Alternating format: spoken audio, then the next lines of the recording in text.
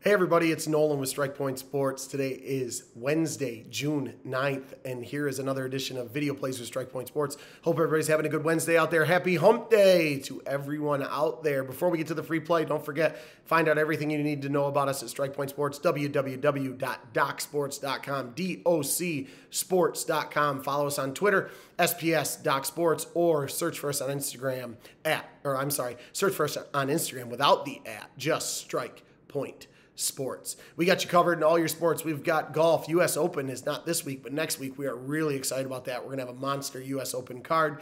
WNBA, Major League Baseball, basketball playoffs, hockey playoffs, and football right around the corner. You want it? We have it for you here at Strike Point Sports.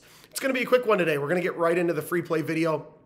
Last night's free play, we really liked the Utah Jazz, and they were -4. Actually, right before game time, it was -3. So anybody that put the late bet in, they pushed. But Jazz don't cover. It's another one of our free plays that ends up losing by a point or a basket. But we're going to be right back at it. We really like this one. Jazz were actually up 8 with a minute to go in that game and faltered down the stretch to only win by 3. So anybody that had Jazz money line was fortunate. But for us here at Strike Point Sports and you out there that followed our video, we didn't get the win. We had a nice rated play win with the Philadelphia 76ers, but we want to win them all, and the Utah Jazz just didn't cover for us. So we're going to get back at it today with a nice free play winner. We like number 5-12, the Phoenix Suns. As I'm looking at these lines here, it's 5.5 at most books. There's a couple at 6. It opened at 6.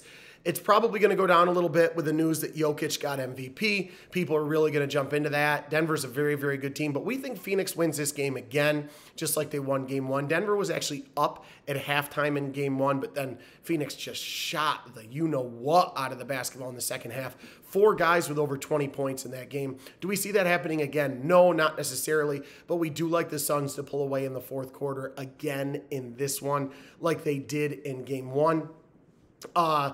It's just the Nuggets, as an underdog, you would think there's a lot of value there, but they're actually 2-5 against the spread in their last 7 games as an underdog, and they're 3-9 against the spread in their last 12 road games against a team with a winning home record. So there is a lot of value on the Suns in this game. The Suns have been just an absolute covering machine this year, both in the playoffs and the regular season.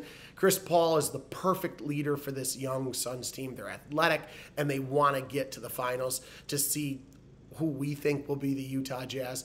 But with all that being said, we like number 5-12, the Phoenix Suns, -5.5 or 6 over the Denver Nuggets tonight at 9:30 from Phoenix. So, like I said, a quick video. Take the Suns tonight minus the points. And as always, best of luck.